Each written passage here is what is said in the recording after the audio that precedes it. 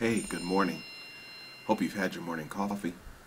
This is day 17 in my 21 days of prayer and fasting. I thought I'd start early today.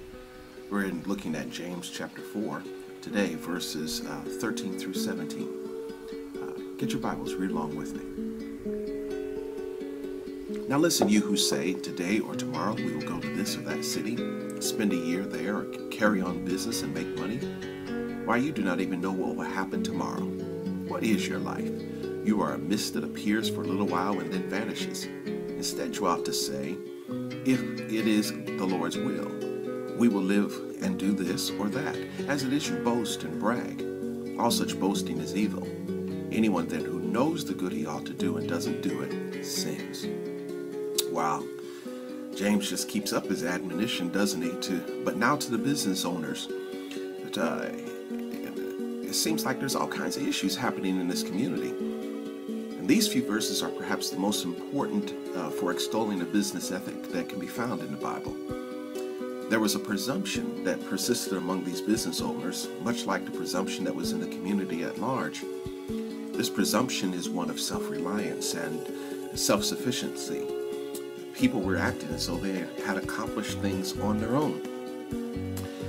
Now, while God knows the thoughts and attitudes of our hearts, James wouldn't have known about it probably, except that they were not just presuming to be self-sufficient, they were actually bragging and boasting about it. Now, boasting does have a place in the Christian life, if it's done in view of the work of God, but such is not the case with the believers James was confronting.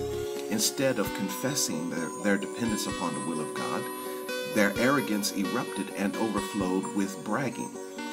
Now, more precisely, to brag here means to manifest a pretense of self-creation and self-causation of one's own well-being. This kind of emphasis, I think, is epidemic in our society today, and it's also rampant in the church. Paul would tell us in his letter to the Romans that anything that does not come from faith is sin. Friends, we're not our own. I know you know that. But maybe you forgot that everything we do is wrapped up in the will of God. We have no confidence in the future beyond knowing who it is that holds the future.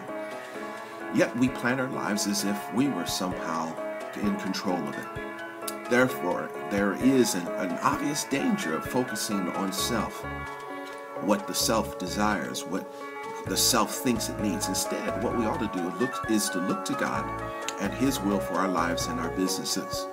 Such a standard is not popular in society at large today, but it's not the standard of society. It's the standard of the body of Christ. Let us resolve today then to do the good we know we ought to do. Let's pray. Dear Father, forgive us today for our presumptuous self-reliance. Thank you for the reminder that all of our help comes from you.